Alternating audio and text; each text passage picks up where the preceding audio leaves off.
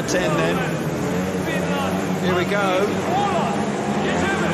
Julius, Mikkelsen, Trezeguet and Holder on the inside. Takes up now. What a start from Holder. He's charged out of there. Tight between Mikkelsen and Holder.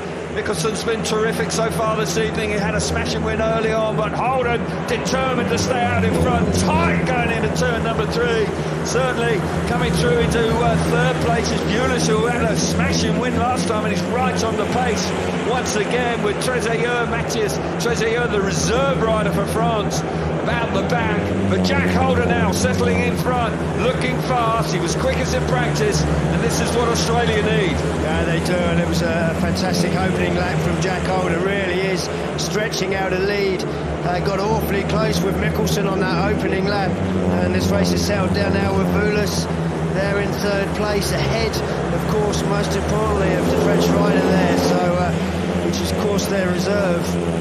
They've responded well here with Vulis. He has been sparkling form for them, but Team Australia out in front with Jack Holder.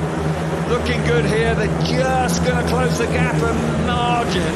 Not a lot on Denmark. It's not a disaster with second place there. We'll go to 4 points. And they're going to have to keep battling awfully hard. And Finland now just stretching that lead once again over France. But certainly on the opening lap there was a real tussle down the back straight between the two top teams, Australia and Denmark, with Jack Holder prevailing. And he wins his first race of the evening, so good for him. Vulis very much amongst it there again.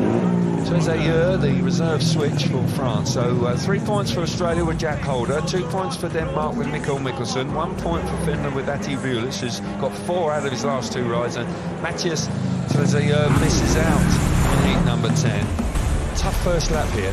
Yeah, it was a tough first lap. It got very, very close. Mikkelsen makes a pretty good start there from 3. Jack Holder right around again. Another rider with his back wheel on the white line. He won't have to pay a penalty for that. But he was very, very close. I tell you what, it was awfully close coming into that corner. As Jack Holder there runs across, just nudges, I think, the front wheel of Mikkelsen. And Vulis there looking to creep up the inside, almost does so, but look how close it is here.